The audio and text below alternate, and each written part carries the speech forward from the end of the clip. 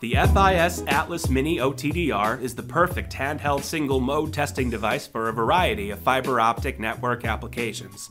It has an onboard visual fault locator, power meter, and light source, so it has the capabilities of an all-in-one optical loss test set.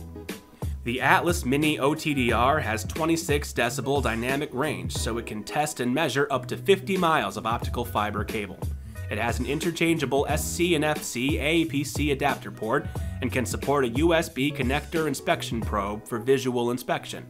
The probe is sold separately and it does not support connector and face analysis software. The lithium battery can operate for more than 8 hours, and the tester has user-friendly software with storage of fiber traces in the standard S.O.R format.